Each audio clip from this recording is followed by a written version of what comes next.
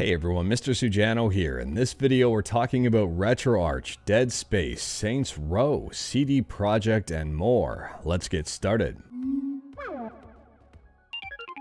Alright, we'll kick things off here talking about Retroarch, and we talked about Retroarch yesterday with version 1.11.0. Today we've got version 1.11.1, and this is mainly just a bug fix release. So this new version of Retroarch introduces 5 different bug fixes in total, and if you're already on to version 1.11.0, I do recommend updating to version 1.11.1.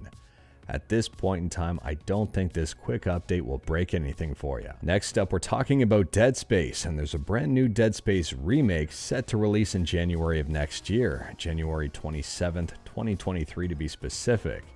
It's coming out for PlayStation, Xbox, and PC, and pre-orders just went up. In fact, Limited Run Games has a Dead Space Collector's Edition, and although it looks cool, this one will set you back quite a bit. So the retail price of the Dead Space remake, just the game, is set to be about $70 USD, but for the collector's edition it's going to set you back $275. Basically $205 more expensive than the game itself. Now, as much as I like collectibles and video game stuff, this price seems a little bit high. I can't justify paying $205 over the base game for what's included. I might be off base though. Maybe if you're a massive Dead Space fan, this seems worth it to you, but let me know your thoughts about it in the comments below. Moving on, and we're talking about Saints Row, specifically the 2006 version of the game, and a whole bunch of alpha and beta unseen footage has just been released. If you are a Saints Row fan, or if you're just curious about this stuff, all of the information is posted up at the Internet Archive. I'll drop a link to it in the description below.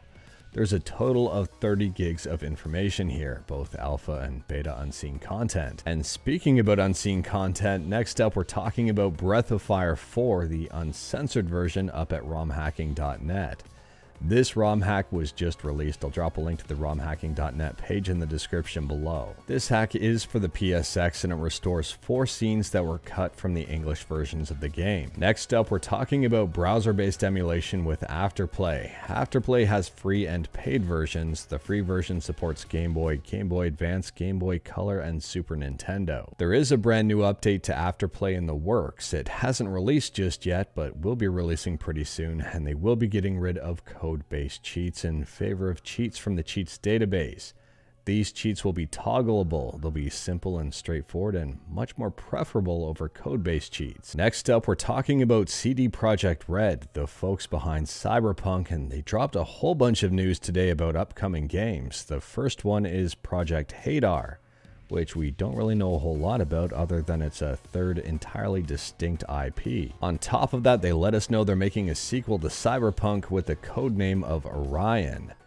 And they're also making a brand new Witcher game with the codename of Polaris. While I'd argue that this is pretty interesting on its own, they say here that they aim to release 2 more Witcher games after Polaris, creating a new AAA RPG trilogy. In addition to that, there's another Witcher game in the works with the codename of Canis Majoris, or Majoris, depending on how you want to pronounce that one, and it's being worked on by an external studio. And in addition to all of that, there's yet another Witcher game in development with the codename of Sirius, and it's being developed by Molasses Flood.